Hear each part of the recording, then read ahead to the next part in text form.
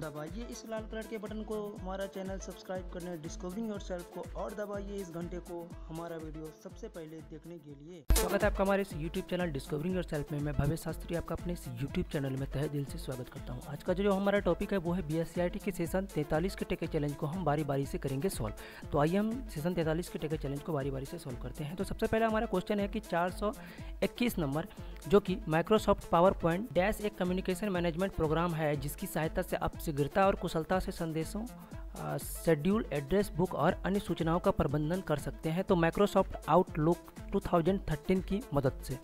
तो यह हमारा सॉल्व हुआ। नेक्स्ट के चैलेंज हमारा 422 है।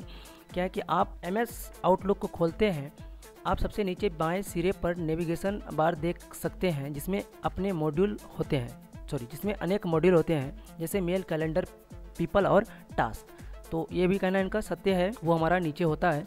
तो नेक्स्ट के चैलेंज हमारा 423 नंबर है कि विंडोज 7 में ऐसी विभिन्न थीम और स्टाइल उपलब्ध है जो desktop, background, window colour, sound screen और स्क्रीन सेवर के मिश्रण होती है। आप कैरेक्टर थीम कैसे लगाएंगे? तो कैरेक्टर थीम लगाने के लिए यहाँ पे देखिए, जो कि है हमारा बहुत सारा थीम दिया हुआ है यहाँ पे। तो यहाँ पे देखिए कैरेक्टर है जो कि तीसरे नंबर पे, विंडोज 7 आर्किटेक्चर और ये कैरेक्टर। तो कैरेक्टर पे हम क्लिक करेंगे, इस तरह से यहाँ पे ये कैरेक्टर थीम अप्लाई हो जाएगा। 424 नंबर जो है हमारा टेके चैलेंज, देखते हैं।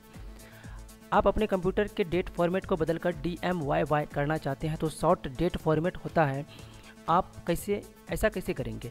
तो यहाँ पे देखिए रीजन एंड लैंग्वेज है सबसे लास्ट वाले कॉलम में, यहाँ पे देखिए। तो ये रीजन एंड लैंग्वेज है, तो सिंपली इस पर हम क्लिक कर देंगे। क्लिक करने के बाद हमारे पास यहाँ पे शॉर्ट डेट है, तो इस पर क्लिक करके हम DMMYY चॉइस कर लेते हैं।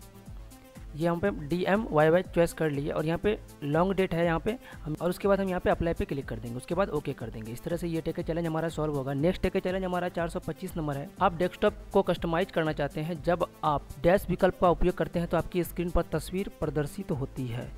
तो कौन सी तस्वीर प्रदर्शित होती है? तो हम पर्सनलाइज में हम सब चीज़ अपने डेस्कटॉप के जो भी आइकॉन है उनको बदल सकते हैं। तो पर्सनलाइज पे क्लिक करेंगे हम। इस तरह से ये टेके चैलेंज हमारा सॉल्व हुआ। नेक्स्ट टेके चैलेंज हमारा 426 नंबर है।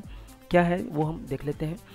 क्या कि मोटर गाड़ी में लगा GPS डिवाइस संचार के कौन से कम्युनिकेशन चैनल का प्रयोग करता है? तो ये सैटेलाइट की मदद से ये सारी वर्क करते हैं। तो नेक्स्ट के चैलेंज हमारा 427 नंबर है कि सैटेलाइट सेवा इंटरनेट से जुड़ने के लिए अस्तित्व में रहने वाले टेलीफोन्स और टेलीफोन मॉडेम्स का प्रयोग करती है। तो ये कहना इसका सही नहीं होगा, क्योंकि ये गलत है एक्चुअली, इसलिए कि सैटेलाइट से जो है इंटरनेट से जुड़ने के लिए, तो सैटेलाइट इंटरनेट से जुड़ने के लिए हमें हमेशा टेलीफोन्स मॉडर्न की ज़रूरत नहीं होती है। तो ये इनका कहना गलत था। नेक्स्ट का चैलेंज हमारा 428 नंबर है। क्या है कि आप अपने कंप्यूटर की सभी ड्राइव को अनुकूलतम यानी ऑप्टिमाइज करना चाहते हैं, तो आपको किन आरंभिक चरणों का अनुसरण करना होगा? तो ये करना बहुत अच्छा है, क्रिया है, और इन्हें करना चाहिए। अगर आप डेली लाइफ में अपने कंप्यूटर को यूज कर रहे हैं तो कम से कम सप्ताह में एक बार ऑप्टिमाइज जरूर कर दें।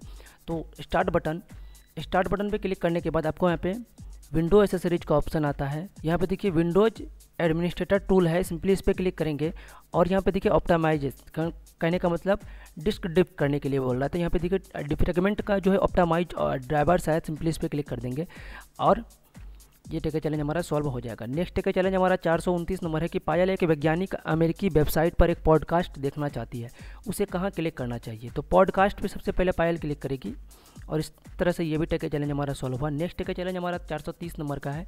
नीता ने अपनी बेटी के लिए सुकन्या समृद्धि योजना के अंतर्गत एक अकाउंट खोलने का निर्णय लिया।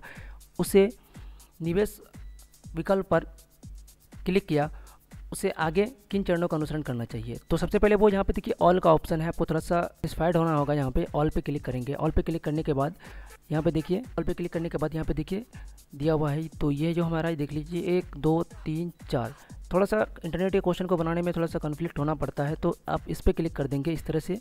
और यहाँ पे देखिए एक जो है SSY अकाउंट ओपनिंग फॉर्म है, सिंपली इस पर क्लिक कर देंगे। तो इस तरह से ये अपना अकाउंट का जो PDF डाउनलोड करके फिर से इसको फिल कर सकती है ICICI बैंक में।